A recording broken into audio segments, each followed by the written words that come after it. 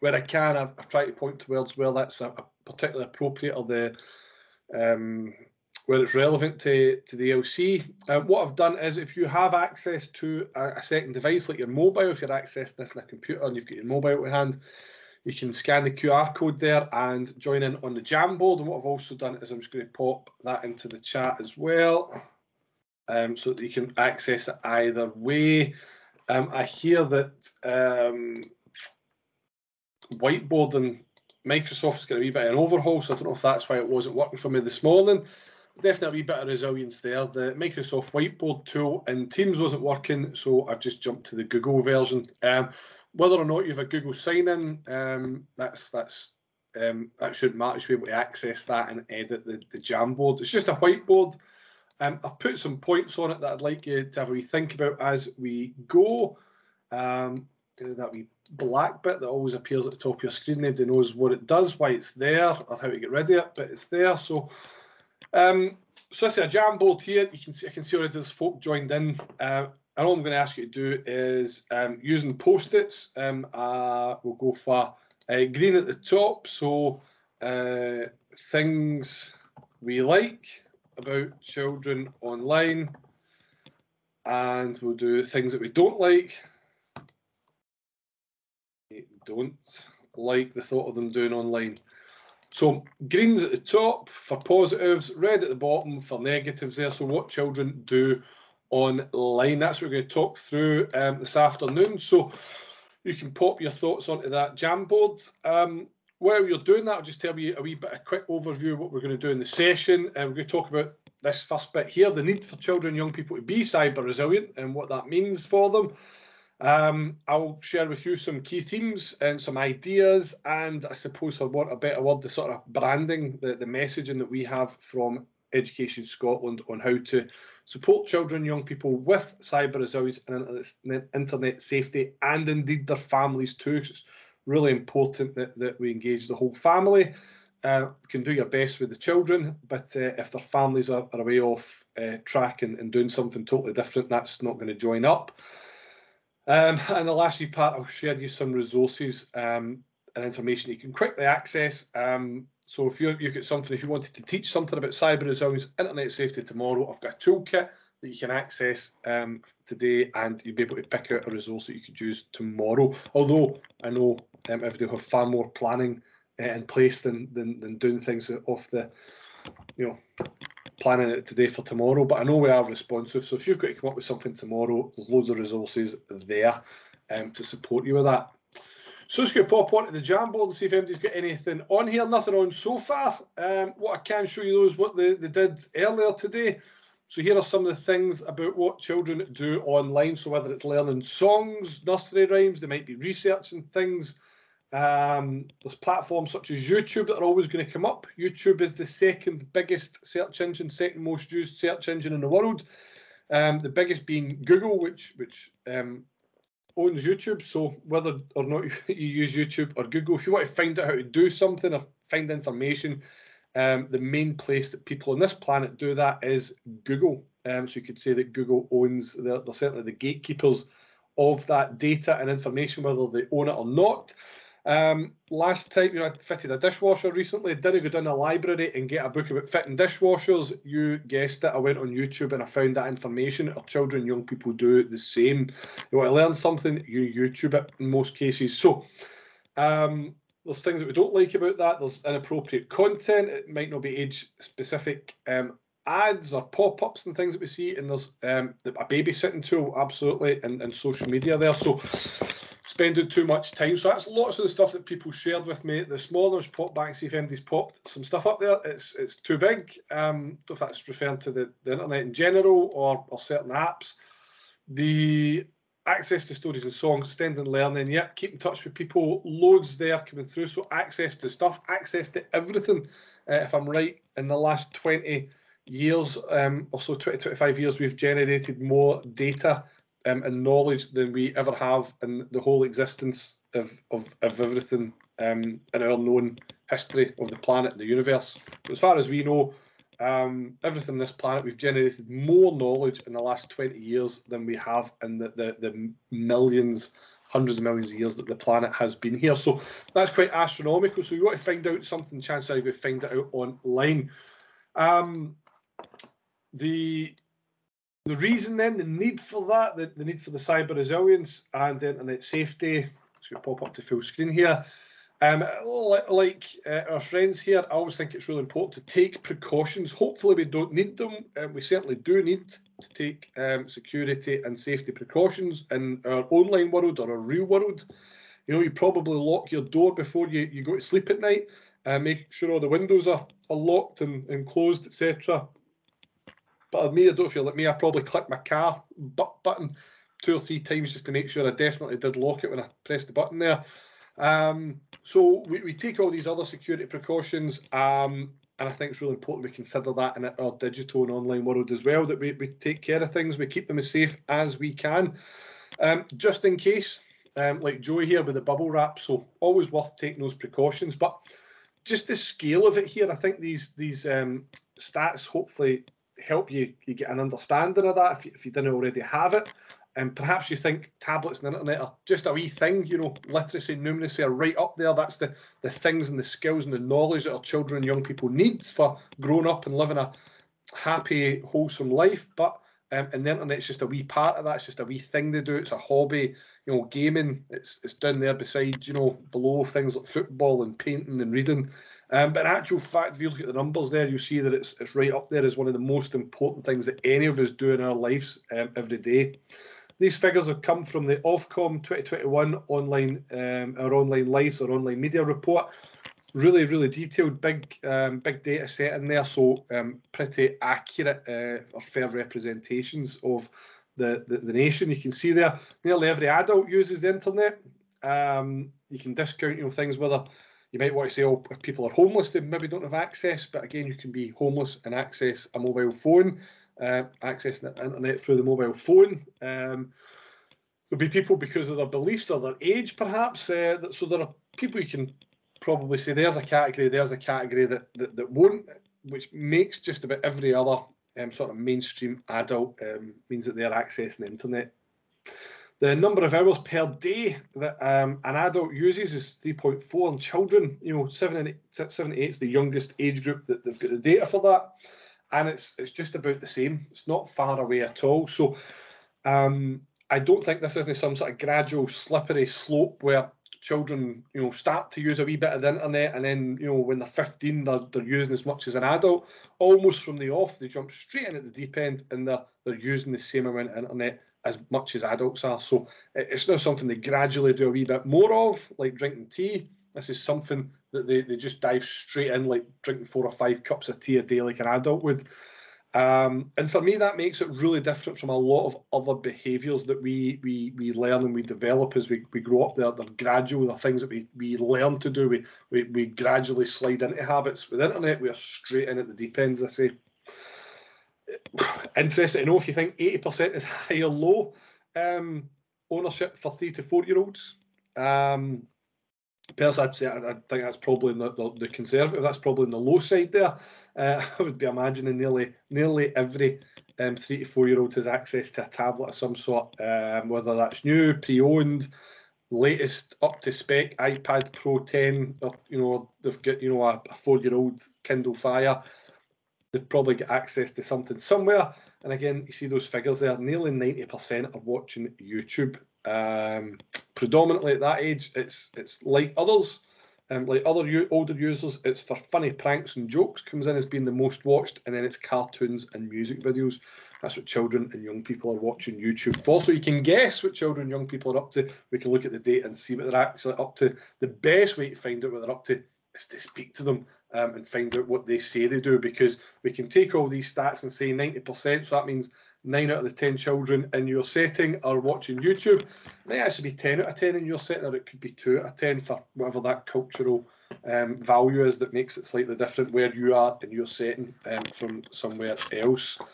Slightly different cultural capital to that. The connection is loose on my second screen. It's frustrating the life out of me because it keeps turning off my second screen.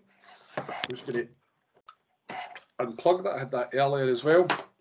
So we talked about the need then. We've identified that there is a need for cyber resilience, internet safety. We use it. We use the internet more than ever. It's we weren't using the web until 1994. So as I say, it's like our house. It makes sense to protect our house, so we should be protecting the things that we do online as well. We split that down in Scottish Education to two parts, but two parts are the same thing. We've got cyber resilience and we've got internet safety. The really easy way, try to do it pictorially there, cyber resilience relates to the devices and the platform. So your laptop can't be bullied, your Facebook account cannot be scammed for money. Their devices and platforms, they are inanimate. But they can be hacked. They can be broken into, and they can have viruses put onto them, for example. The person, on the other hand, when we talk about internet safety, they can be bullied, but they cannot be hacked yet, although get another 10, 15 years.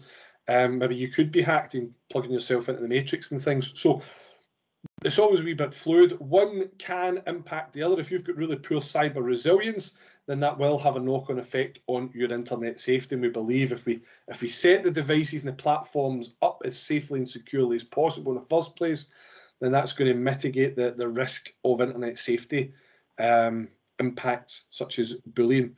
The example I would give you that's probably the most appropriate for the most likely harm for most people is if you set up your social media, so let's say you're setting up your Twitter account, it will by default, it will allow anyone to direct message you. So anyone can send you a message directly to your inbox.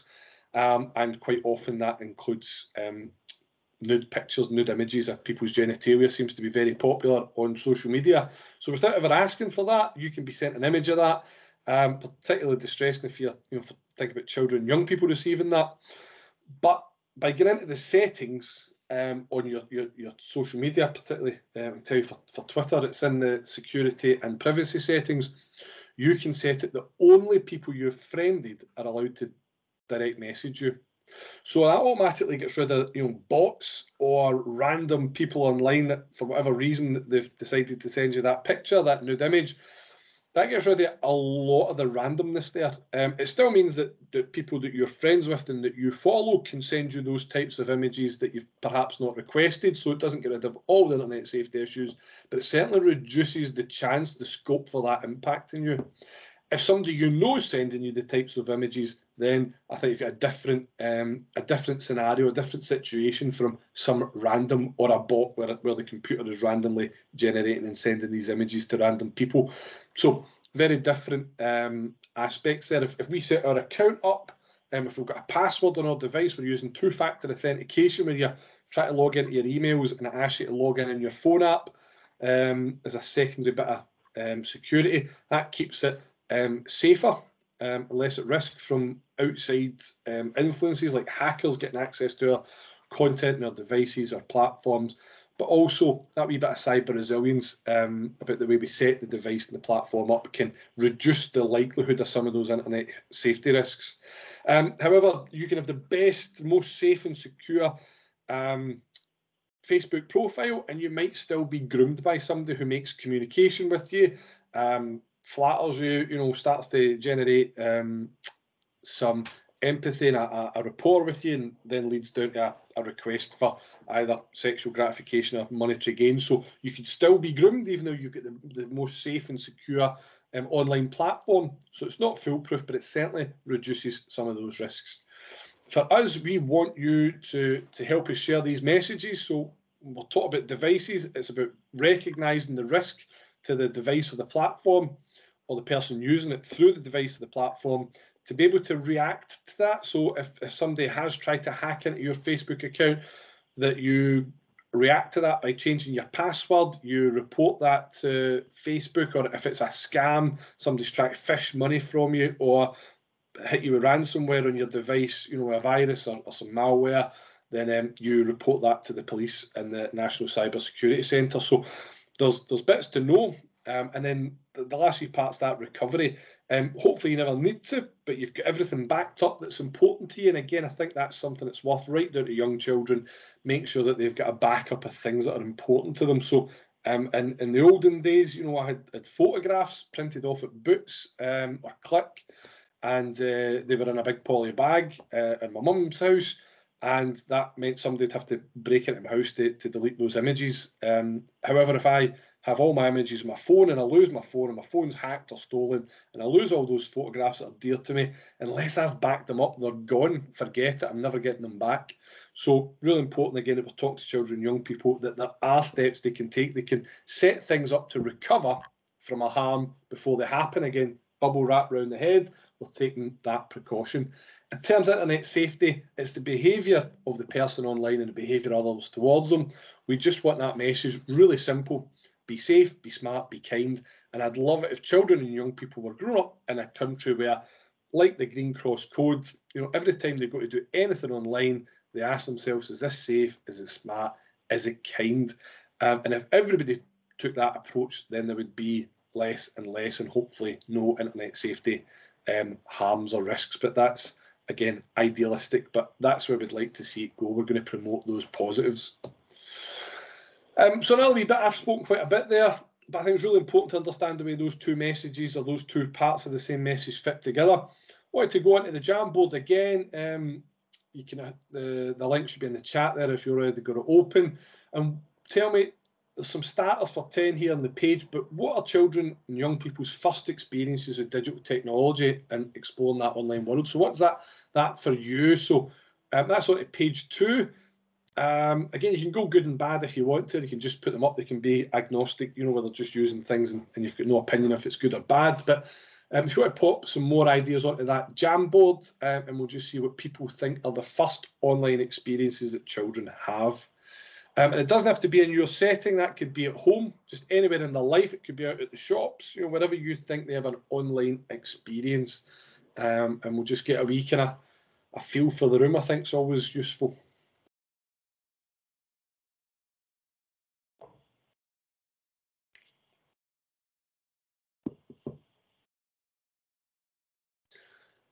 Yep, so they get mum's mobile or an adult's mobile. So they get a mobile device, get given that from a very young age. It'd be interesting to know whoever wrote that. What age do you think is normal?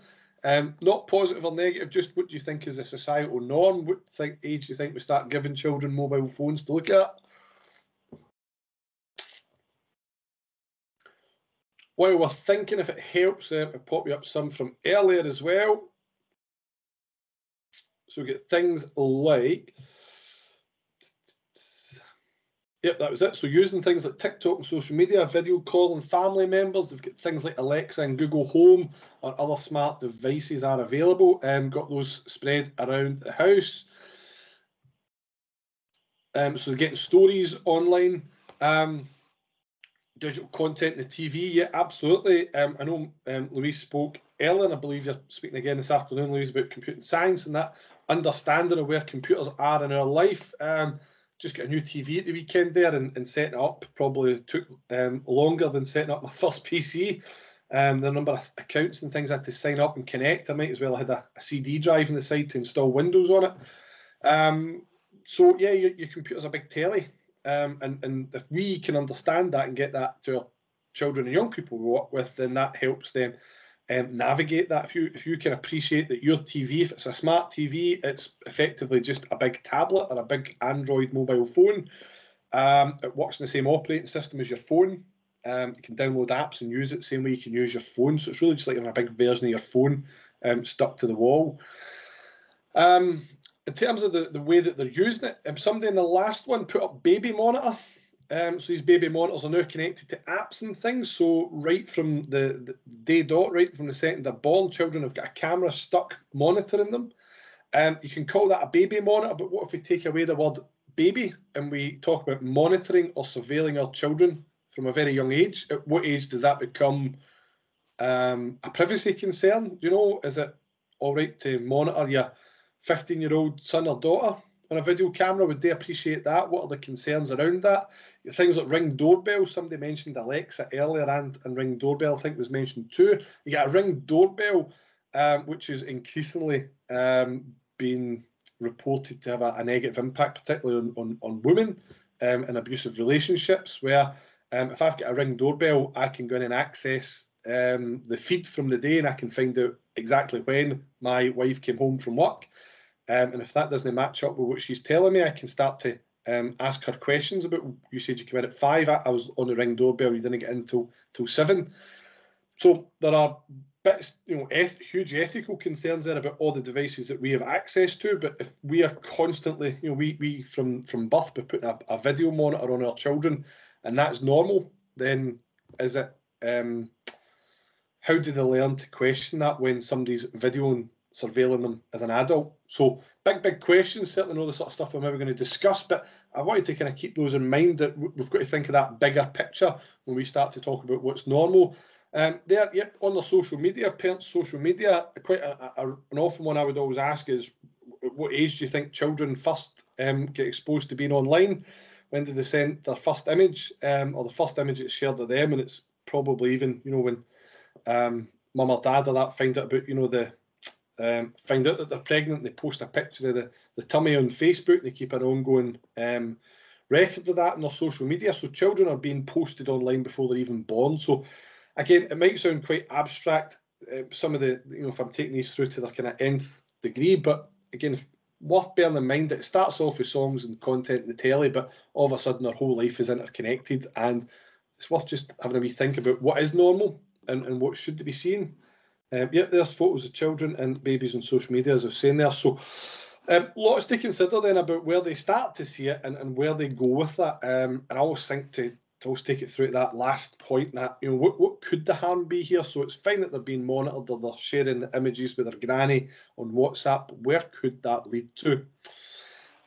Thankfully, it's a wee bit easier in terms of what we teach them. With the curriculum in mind, there's only 2 parts you have to teach. So in cyber resilience and internet safety, which is in the technologies curriculum under digital literacy, there's one experience and outcome, but there's 2 parts that make it up. It's appropriate behaviour and language, that's internet safety, and there's the importance of passwords and passcodes, that's your cyber resilience part. So as long as our children are coming out of the early years with an understanding of the importance of passwords, and they're aware of what isn't appropriate online, then that's great. And again, it's really, we'll come in the next slide, we'll look at the kind of internet safety aspect of that, about what is and isn't appropriate, how they behave online, what you can expect from that. But for just a wee second here, it isn't even about being able to make secure passwords, it's about understanding the need for it. So you can see here a kind of spectrum of where they might see security measures in their life, going from, and I really like the mathematical approach, a concrete, pictorial and abstract.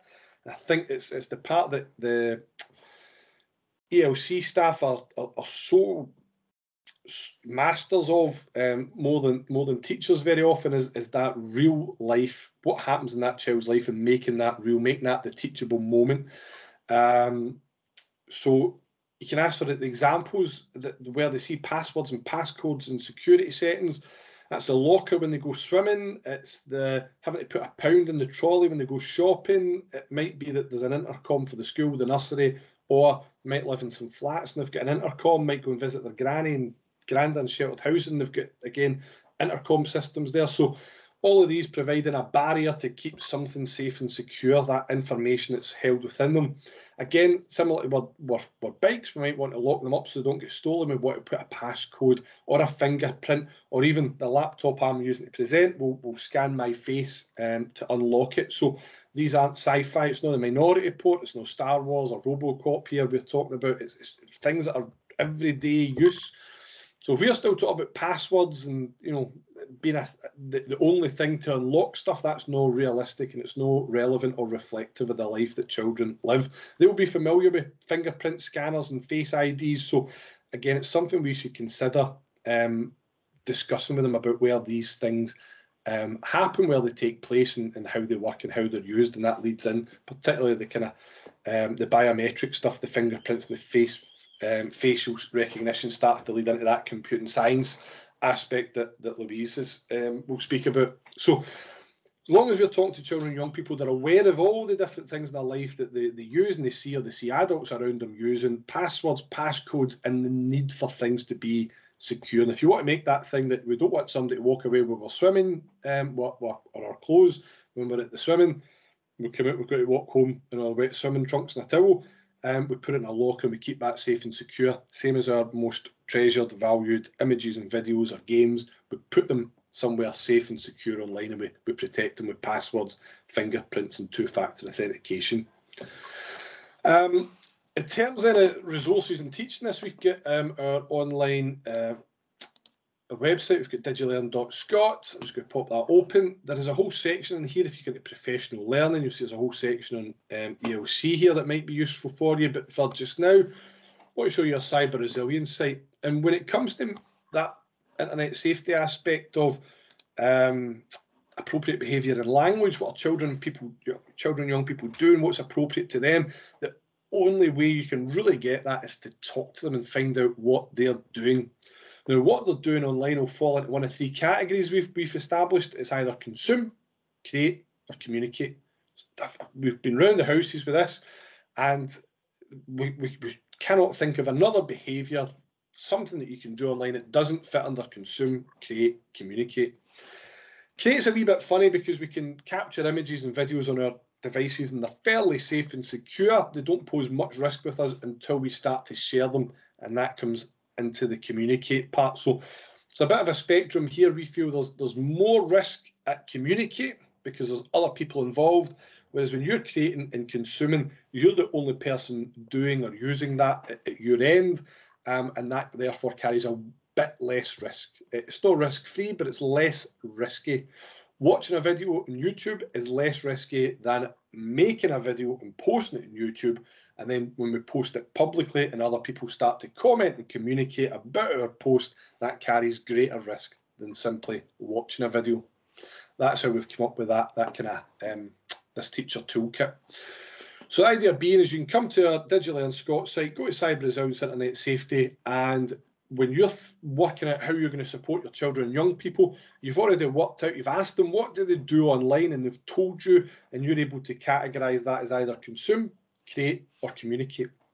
Now, some things like a platform such as YouTube, you might think, well, that comes in under all three, and we've recognised that. So if you go in under consume, create, communicate, you'll see video under each one of those.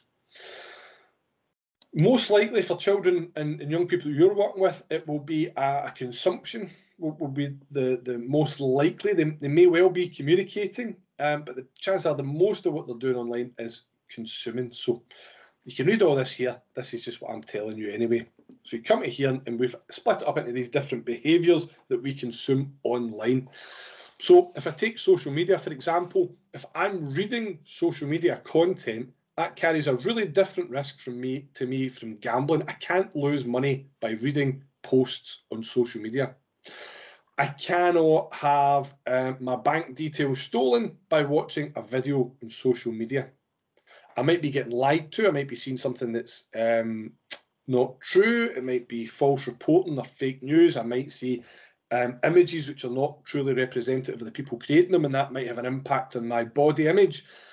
Those are risks from social media, but they're no risks necessarily from searching the internet or reading. So we've tried to split it up on that, because if you're specific about the behaviours they're doing, we hope we can help you understand the specifics of that behaviour. So most likely, I'm going to go statistically, 80% of children 3 to 5 are watching YouTube. And what we've done on that page is, you'll see there's a recording here about information literacy and how we can support our children and young people become better at understanding, analysing and evaluating. And that might seem, I maybe wouldn't be expecting my 3-year-olds to be evaluating information sources online, but starting to introduce that part where they're thinking about what they're watching. So the risks here, we've tried to outline some of the risks here in the bullet points. So what might be the problem? I've suggested already there, fake reporting, or false reporting, fake news, even just getting children and young people to start to think about, what am I watching and is this true? So if I'm watching the new Thomas the Tank Engine series, Thomas and Friends, is that representative of trains in the real world? and there's a part that I understand even for children and young people it's not. Whereas obviously the classic Thomas the Tank Engine series was far more reflective of real life trains. So quite a deep chat if you're having that with children and young people. But it's that idea, we want them to understand things that are real, things that aren't. And again, not everything we see online can be trusted. We've put steps here that you probably need to teach to them about cyber resilience. It's well worth thinking about whether they have an account or not. So even if that's a kid's YouTube account or even if it's an adult's YouTube account, simply by having an account set up to access that content makes it safer. Not safe, but safer. If I've got a YouTube account, it tracks what I watch and it makes suggestions to me based on what I've watched. So if I watch loads of Thomas the Tank, as we currently do in our household, then it's going to recommend me more Thomas the Tank Engine videos. Whereas if I'm watching boxing, it's going to recommend boxing videos to me. So if it's going to recommend things based on what I watch. Again, whether it's a YouTube Kids account would be recommended, or even just another, vanilla version, full adult content of YouTube. A child would still be better having their own YouTube account than watching one that's shared with an adult, because that adult might be watching stuff that's inappropriate. It's going to become recommendations for children, young people. If I don't have an account at all, YouTube's just going to recommend me all kinds of things based on what's popular on YouTube, and that might be inappropriate to my age and stage. So having an account's a good step. So that's the kind of stuff we'll have here in cyber resilience. Under internet safety, we'll have probably more stuff to discuss, so questions to ask your children. So why might somebody make a fake Thomas the Tank Engine video with swear words in it? Why would somebody do that? Because that might be a harm that they've recognised. They might have watched a YouTube video with their favourite children's character swearing. Why somebody made that? And again, start to have discussions about why that might be there, or steps that they can take to avoid that. We've then split it. The last wee part here is resources. So these are things you can actually use. So it might have to be teacher-led if you're working with younger learners there. They're certainly going to write in that worksheet. But that YouTube moving image education activity is just about finding a YouTube video that they like and then asking who made it, when was it made, why do you think they made it, why do you think they included the information they did. So start to introduce that information literacy for younger children. And getting them to become aware of when things are or aren't appropriate to them. And the last few part here is really useful for yourself or for sharing with families. We've sort of tried to pick our favourite ones, the ones we thought were the most relevant or the most informative. Here's your information about watching YouTube content. So there's millions of information about YouTube online, but if you want to be stuff that we've tried to just, I suppose, sift through some of that for you and pick out the ones that we thought were the most useful. So if you need to know more than what we've got on this wee page, here's your links to further reading. And that's the idea behind that teacher toolkit. We want educators to be able to come here. I'm dealing with children, young people who've done a lot of consuming. They're playing lots of games. I can come here and I can see information about consuming games. And if they were communicating on games, I can be able to go in through communicate. I've not quite finished that page off there. And you'll see very similar menu, gaming, social media, and there'll be specific information resources to communicating online, because communicating in a game is different from consuming a game. Two different behaviours. There's two different sections there. There's also, you see here, a link to a specific ELC page, which has got some recorded webinars and some further information, but that's something you can explore yourself. You'll find that really useful as well. So that is the key message in there about the way that they behave online. It's either consume, create, or communicate. For your learners, it's most likely most of the behaviour will be consume, but there will be elements of create and communicate in there as well. So those are the resources that I've got for you to take away. And I've put links into these slides. I'll share the slides with you, but everything that I've spoken about today is on our digilearn.scot website anyway. And the last few bit I'm just going to get you to have a think about then in terms of consume, create, communicate. On slide 3 of the Jamboard, on that third board, I wanted to have a wee think about what do we model. So not what you teach, not what the lessons are or what you're sharing with children, young people, but what do they just pick up from you, or what do they pick up from their families that isn't explicit or overt? What types of behaviours are they learning from you? If you have a wee think about that just as a round off here. So on these slides and on the website, there's links to the teacher toolkit that I've just shown you. There's the Google Internet Legends sort of curriculum, and you can access that on Go or just online as well. It's free to use. There's lessons there, and it goes with the Interlands games, which are free to play online, and they're great for even younger children, sort of endless runner type games with not a lot of controls or dexterity required for playing those. So younger children can play them as well. And the last part is to have that consideration about, if you're thinking to yourself, right, what do we do with this? Either that's great information, George, we need to have a think about that, or George, that's absolute nonsense, we're going to go from our own direction. Whichever you're taking away from today. There's the Digital Schools Award for Scotland. They've got their own Cyber Resilience Internet Safety Special Recognition Award or badge. And whether or not you think you're 50% or 90% of the way there, I cannot recommend enough that you sign up for the Digital Schools Award and the Cyber Resilience Internet Safety Badge, and you fill out the evaluation there, because seeing if you score 30%, you know where you need to improve. And it doesn't track or monitor you. You're not going to get an email saying you only get 30%, you failed. It's about starting. It should be the first step in that pathway. So if you fill out that special recognition for Cyber Resilience Internet Safety Award, what will point out to you the bits that you're doing well, and you're probably doing better than you think you are. You've probably already got most of the stuff in place, certainly in terms of policies and practices. Most often, I've found in my experience, it's always you've got one or two real keen beans that you know, on staff who are way ahead. That's their specialty, and it's maybe just about how you bring the rest of your staff up to speed in that journey. Like anything, you have somebody that's a specialist in nutrition, somebody that's your specialist in sports and movements. There's somebody's always going to have the wee bit that they can enjoy the most, and they lead on that. So that's the gap I quite often see, is most places will have their policies and practices in place. It's about bringing the rest of the team up to speed with that. But doing that evaluation will tell you where you need to go next. So you don't have to guess. You don't have to think, I bet we need to rewrite all our policies, and you start rewriting all your policies when in actual fact your policies were great. It helps you to identify your needs, and I think that's really important. Then you can ask your likes of Pam or ourselves to come in and support with that. And the Digital Schools Award, it's just worth thinking about that as the start of your journey. And the actual wee plaque you get is the kind of end of it, but it's about the start of the journey. So before I finish off, just have a wee look. See, so there about the modelling. The example I would give to that is, when I was in school, just as the bell rang, you know, most of my colleagues would have and it's not to criticise somebody, it's just an observation.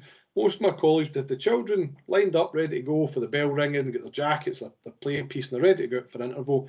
And the teacher would get into their bag or their drawer, get their phone out, take children out to the playground, and then straight up to the staff room, and they can use their phone. And it's not about their conduct here, it probably doesn't break any rules, but rather than take children out to the playground, then go back and get their device, for me, what that is saying is the most important thing, I'm about to get a break, a bit of downtime, the most important thing to me is finding out what's been happening on my mobile phone. You know, do you do that in the play or the classroom? Do you, as soon as you're going off for your break, do you go and get your phone? Do children see you on your phone when you're on a break?